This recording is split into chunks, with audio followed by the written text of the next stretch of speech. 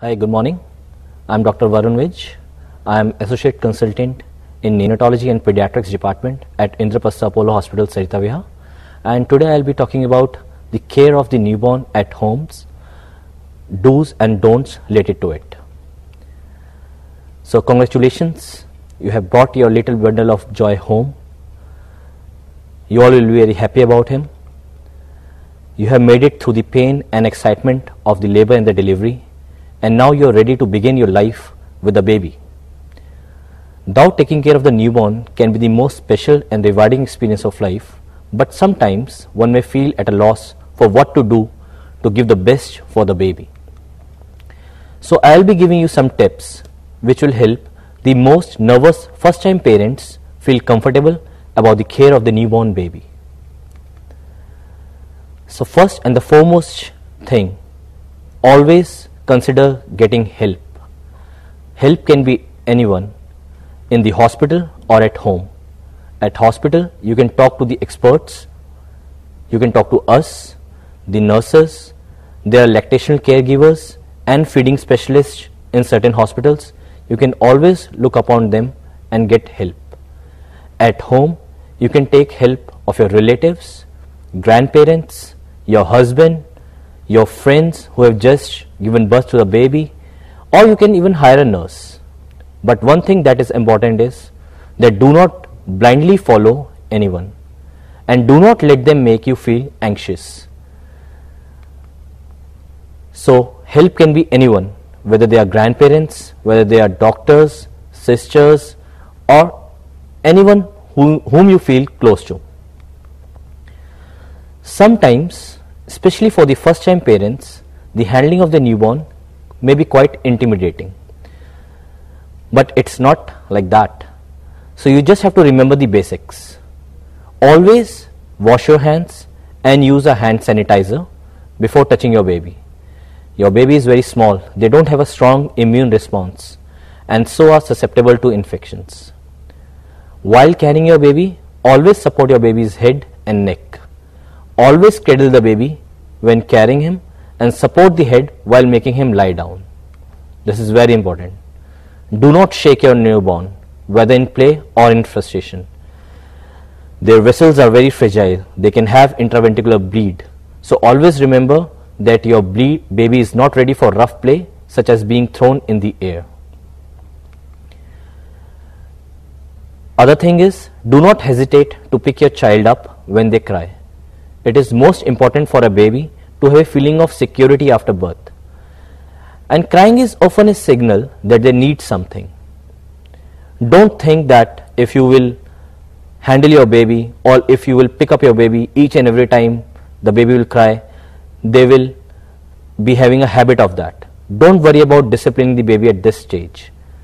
You can discipline it at a later age, after 1 year, 2 years.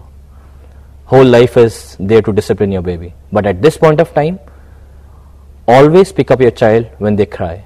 They can only commute to us through crying. So always listen to their cry. Now the most important thing in caring of a newborn baby is breastfeeding. So breastfeed your baby as soon as possible. You can breastfeed your baby in the delivery room, or once you are shifted to the room after delivery, you can start with the breastfeeding. The first milk is one of the best things which we can give to the newborn. The first milk, also known as colostrum, is very important for the baby. It protects the child from diseases as it aids in the development of newborn immune system. It is also rich in vitamins like vitamin K and A, which further help in the growth of the baby. And there is no artificial feed that can substitute the first milk with all the natural benefits, and therefore it should always be fed to the child after the birth. A newborn baby needs to be fed every 2 to 3 hours, and always give your baby at least 10 to 15 minutes to nurse on one side of the breast. A good way to tell if your baby is getting enough milk is to notice if your breast is full before the feeding and it is less full after the feeding. Also, if the baby is feeding well, then the baby will pass urine at least 6 to 7 times during the daytime and 4 to 5 times during the night time. So these are the rough methods by which we can estimate that the baby is getting enough milk. You can breastfeed your baby in any position in which you are comfortable. You can breastfeed your baby while lying down, while sitting, while the baby is on a side, in any position in which you can breastfeed and you are comfortable, you can just feed the baby. The important point is that the position of the baby at the breast should be correct. So the correct position will be that the baby's mouth should take as much as areola inside. Areola is the portion that is below the nipple. So it should not be visible while the baby is sucking, and the chin of the baby should be touching the mother's breast. So I have shown here the positions in which the baby's mouth should be open and should take the areola, at least 2/3 of the areola inside the mouth. You can also see that while sucking, the cheeks are full and there might be some drops of milk which might be coming down through the angle of the mouth. So this is a good latching position. So in our country there are lots of myths which are associated with breastfeeding. First and foremost, sugar water or honey are given in most of the families before the breastfeed. However, they are very harmful for a baby. It's a very unhealthy practice and it may cause serious infection to your baby. So you should remember that nothing is to be given to the baby except breast milk for at least first 6 months. The other myth is that mother cannot feed the baby is if she is having some infection like cough, cold or fever. Well, breastfeeding should not be stopped if the mother has an infection. In fact, breastfeeding is unlikely to pass the infection. Rather, it will pass antibodies to the baby that will help the baby fight the infection and get better faster. The other myth is during the summers, baby need water in addition to the breastfeeds. So again, it should not be followed. For first 6 months, only breastfeed should be given. Breast milk is rich in water, so the breastfeeds babies do not need additional water. Then regarding the care of the breast and the nipple while during the breastfeeding, the common myth is that each time you should breastfeed, you should wash your nipples with soap and plenty of water. Well, washing the nipple makes the area dry and remove all the naturally protective oils from it, and use of soap should be avoided around the nipple. However, the hind milk, that is the milk which comes at the end of the breastfeed and is rich in the fat, can be applied over the nipple to keep the nipple moist and hydrated.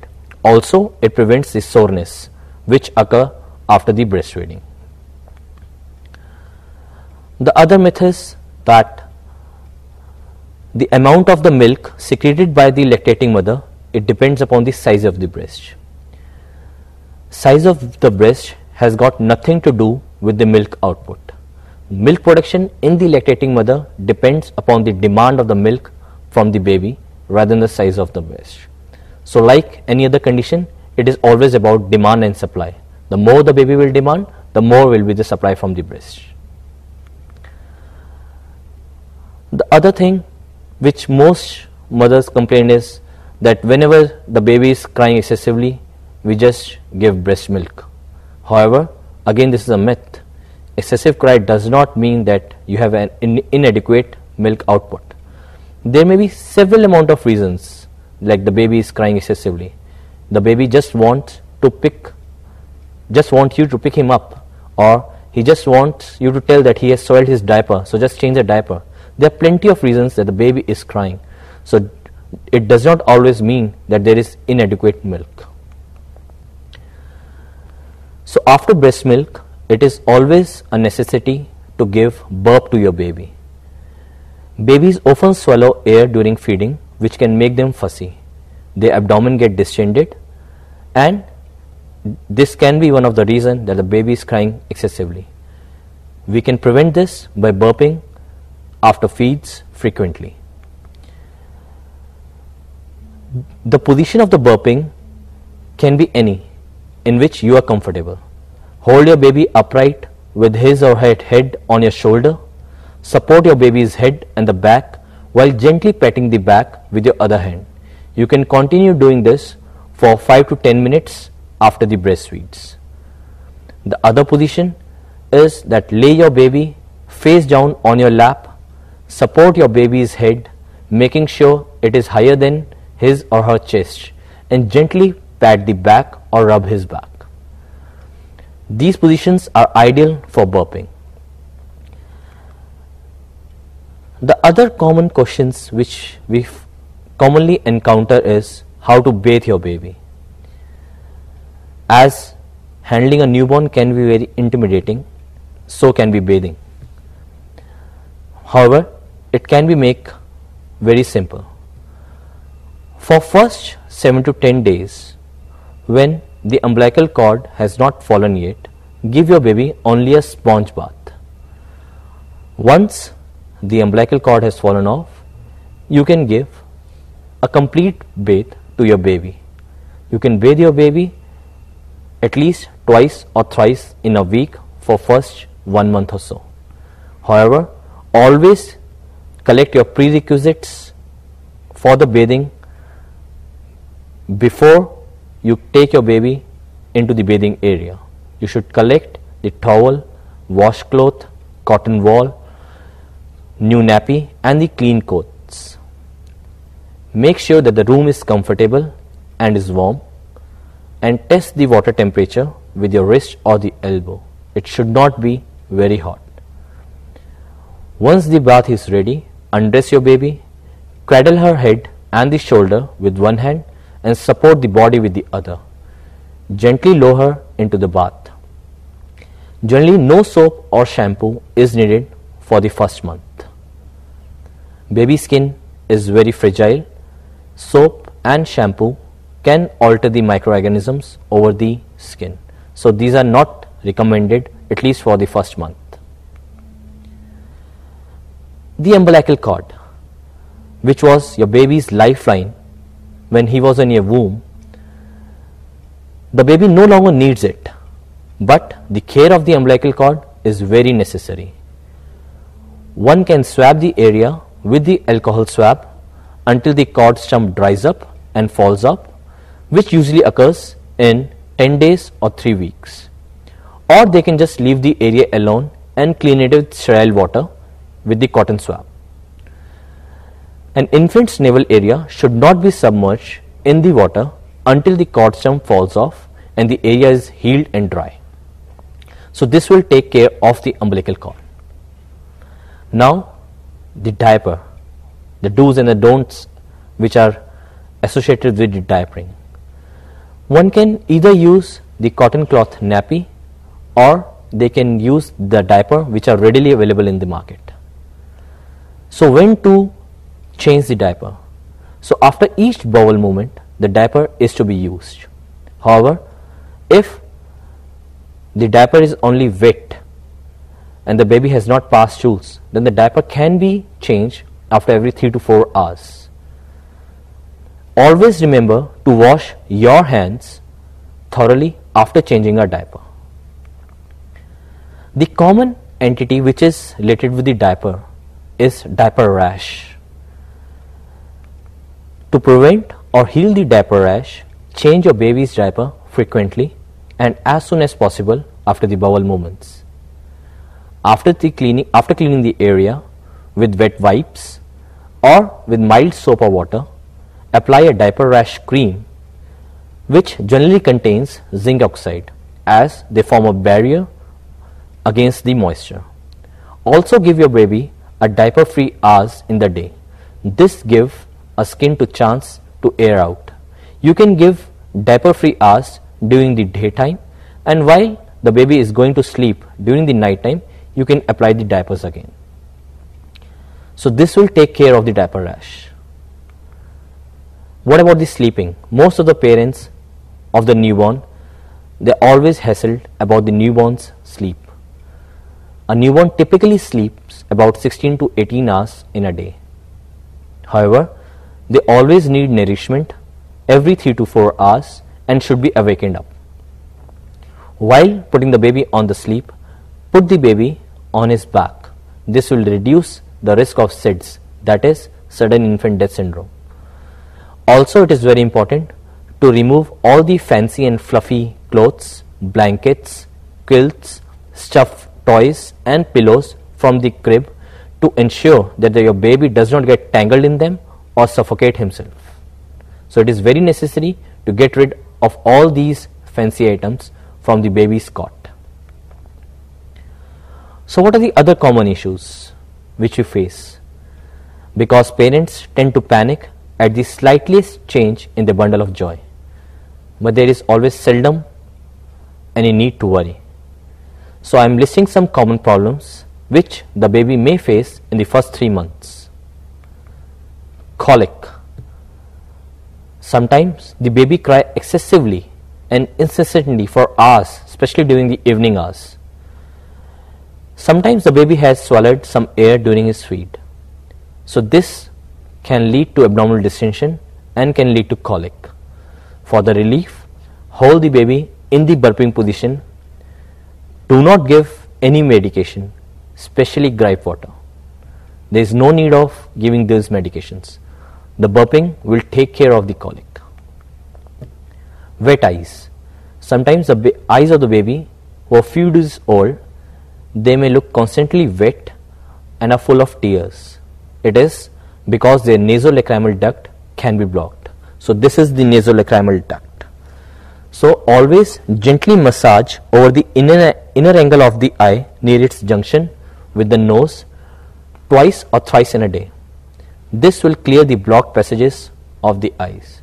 Sometimes there is a persistent, clear or thick yellowish discharge. So to clean the eyes, take 2 cotton swabs, soak it with lukewarm water and with 2 different swabs clean the eyes. It should always be from the inner direction towards the outer. Cradle cap. Babies often have white or yellowish crust on their scalp that cannot be removed easily. However, these lesions are harmless. Washing your baby's head regularly and limiting the use of oil will cure him of this condition. Sometimes there is a slight trickle of milk from the side of the mouth after a feed. It is very common, especially in term well-fed babies. So do not worry about it. They regurgitate some amount of milk. Just wipe it off and give burping. Jaundice, again a very common issue. Jaundice is a yellowish coloration of the baby's eye and the skin. It generally occurs on day 3 and day 4 of life and reaches its peak to day 5 and day 6. However, if it still persists significantly beyond the 2 weeks, then just consult your doctor. So what are the strict no's? Some newborns, they may have swollen breasts that subside on their own after few weeks. However, pressing the breast to squeeze the milk out of them is a very dangerous process and should never be done. It can lead to the infection of the breast, of the chest, also can lead to the abscess formation. So should never be done. Do not try to push the foreskin of a male child penis to separate it from the soft front portion. It is always a protective mechanism. It is meant to protect the delicate part of the penis, that is the glans. So do not push it. Also, do not put oil into the ears and the nostrils. The oil, if aspirated into the lungs, can be very dangerous for the babies. There is no need to clean the tongue and the mouth of the baby. No need to clean them after the feeds or before the feeds. Also, avoid pacifiers because they interfere with the proper feeding habit and also increase the risk of the infections, including the middle ear infection, and also causes malocclusion of the teeth. The wax, which is normally found in the inner canal, it protects it. Do not try to remove it from the use of the earbuds. And also, do not blow into the baby's ear after bath. It can cause damage to their tympanic membrane and cause effect to their hearing process. Also, take care of your baby's eyes. Never use surma or kajal for the baby's eyes. Some of these preparations contain lead, which can be extremely dangerous for the baby. So, in the end, as it is rightly said, that of all the rights of the woman, the greatest is to be the mother. So, enjoy your motherhood and take care of your baby. Thank you.